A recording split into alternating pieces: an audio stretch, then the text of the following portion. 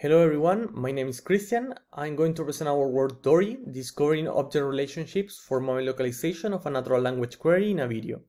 This is a collaborative work with Edison, Basura, Hondon, and Steve from the Australian National University and the University of Tokyo and the A-Star Institute in Singapore. Our task consists of we have a long on-train video and a query, for example, person puts the books down, and we want to localize that query in the video. We motivate our work by two things. First, we found out that the previous methods are not able to capture the human object and activity relationship, and for that reason get confused. For example, in this slide we see that the method is not able to capture the difference between the book and the cell phone, and for that reason get confused. And the other reason is we want to capture the relationship between the subject and verb and noun in the language domain. For doing so, we propose a spatial temporal graph that first we extract i3D features from the video as an activity representation, and also we use a multi-head attention to get the subject noun, verb noun, and subject verb relationship and representation of the query.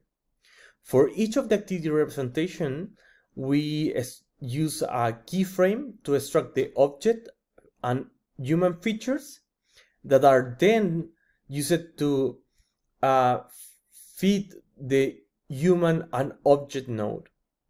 We use a message passing algorithm to improve the activity representation condition in the language.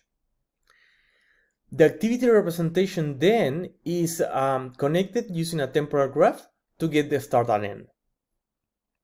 We train our network using a spatial loss and a key divergency loss that has been previously proposed by us.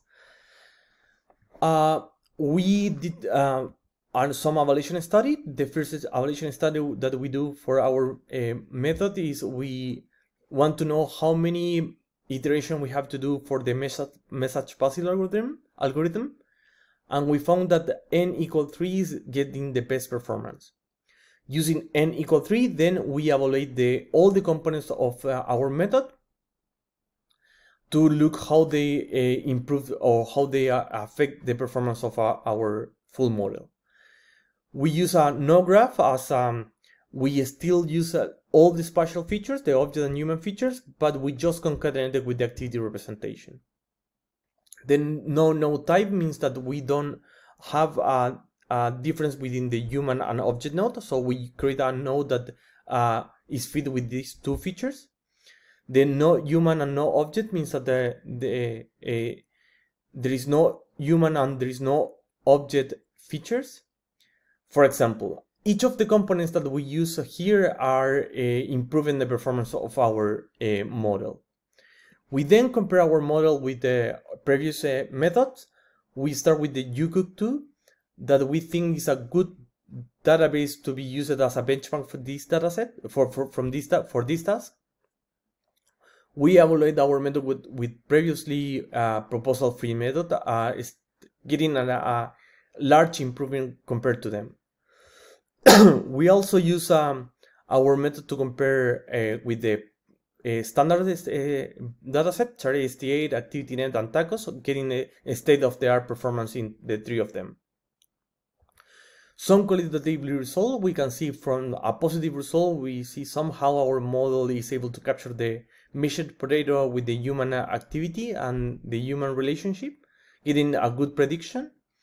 And for a negative example, we see that the model is able to capture the mix, but somehow is not able to capture the dressing, and this is because the object detector is not trained for these datasets. In conclusion, the principal motivation for our work is to capture the human-human and human-object relationship with the activity.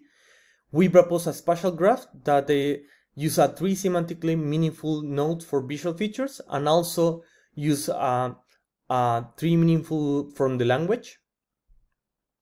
We use a language conditional message passing algorithm to send message between this node and get obtain a state-of-the-art performance. We hope to see you in our session, and thank you for listening to our video.